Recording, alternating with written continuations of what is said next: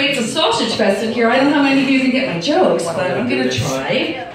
So I had to go to a wake today. It was kind of depressing. It was an old co-worker of mine, but it reminded me of a funny story that, I can tell you. So, again, I work in cosmetics, and I'm going to tell you everything that annoys girls who work in cosmetics. So one Saturday, this woman comes up. She's like, I love this purple shadow. Can I try it on? So she tries it on. My boss, who just passed away, says, it looks beautiful on you. You should buy it. How much is it? $17. Okay. I'm going to come back next week and think about it. Okay. Comes back the next week, she gets me. Tries on the purple powder again. How does it look? It looks beautiful. You should really get it. Purple is like a hot shade. I'm going to think about it. Comes back the next week with me and my boss there. She goes, I want to try this purple shadow on again. I said, okay. I'm like, you know what? Why don't you do it yourself this time? Because, we've done it for you. We'll see how you like it.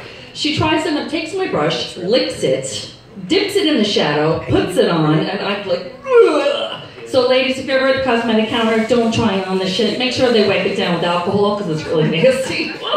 I take the shit, I throw it in the garbage. My boss goes to her, like, look, you've been here 3 fucking weeks. Figure it out. You either like the shadow or you don't. $17, you're not getting a goddamn mortgage. Of course she goes and she complains. Our boss comes out, and she starts laughing. Obviously the lady never came back. But that's how we got the excuse me. Can you keep quiet? Thank you. Are you feeling her sweater up now too, buddy? Does her arm feel nice? Erin go bra. Yeah. It's going to be on for you, buddy. Trust me. Never no braless for you. So anyway, that's how the title Purple Powder. So if you're ever in the cosmetics counter and, women always wonder if they're being annoying. They're like, oh my God, my makeup's not done. I'm so sorry. My skin is bad. I'm so sorry. I'm not dressed. I'm so sorry. We don't care about that. If you're annoying and somebody else comes over and says, hey Ellen, do you have that purple powder in stock? You're fucking annoying, okay? Another thing we love to do. So I'm left-handed. I always have to put people, being left-handed is so hard because it's a right-handed world.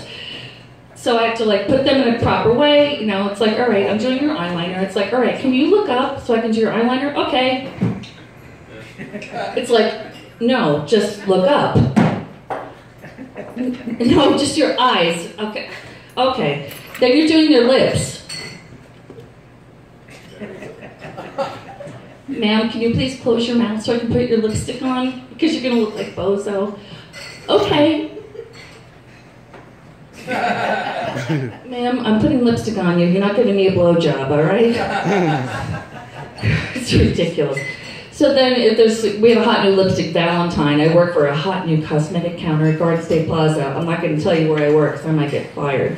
But anyway, so everyone's like, do you have any left in stock? And I'm like, no, I'm really sorry. I can order for you online. Are you sure you don't have any in the back? Are you sure there's none in the back? What do you think? There's an Amazon warehouse in the back? We don't have a whole Amazon warehouse where we can just go, oh yeah, let me go get it for you. Why would I tell you where I have stock on it? It's really stupid.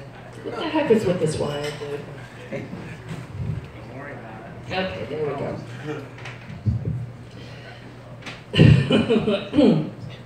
So we always have to wear black in cosmetics. Yes, I'm wearing denim tonight. I thought I'd shake it up a little bit. When we go shopping in other stores, someone's like, can you get me this bra in a 36 double D? Ma'am, I don't work here. What do you mean you don't work here? You're dressed in black. So when I try to go shopping, I try to wear something different. I swear I must have retail stamped on my goddamn forehead because it doesn't matter if it's my day off. I could be in Target with jeans, a pink shirt, and someone's like, can you get this for me in a size 12? You can laugh a little louder. I'm cute. Come on. I'm blonde. Come on. It's really funny. The night, so yeah, working in cosmetics is a trip. So, but mostly we like everybody. Not everybody's pretty cool. And if the nicer you are, yes, we will give you the gift that we've hidden in the back. We'll give you the samples.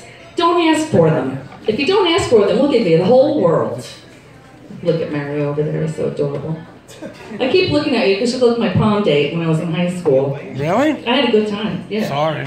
Hey, you never know. I was my fiance. You never know. He was cute and chubby, I'm sure.